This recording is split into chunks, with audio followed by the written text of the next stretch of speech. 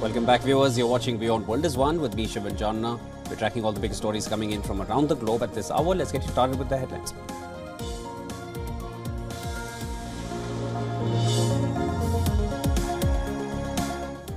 UK Foreign Minister David Cameron asserts Israel should not carry out an offensive in Rafah without a clear plan to protect people.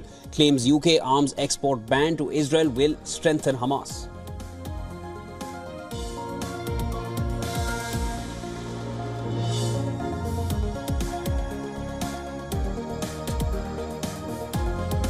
In fierce offensive, Russian forces claim to have taken 4 more villages in addition to the 6 villages yesterday. So far in the 2-day offensive, Russian forces claim they have taken 9 villages in the Kharkiv region.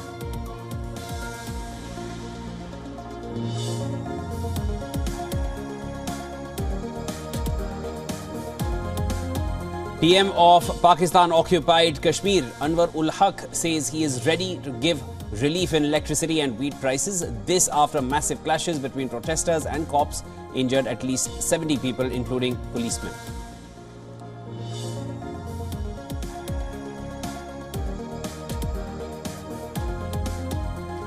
Canadian police arrest 4th man for the murder of terrorist Hardeep Singh Nijjar last year. 22-year-old Indian national Amandeep Singh, who has been charged with Nijjar's murder, was already in jail for unrelated firearms charges.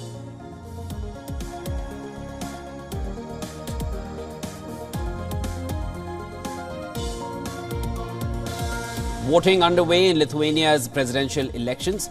Security concerns and the perceived threat from neighboring Russia as it makes gains in Ukraine tops the agenda in the strategically important Baltic region.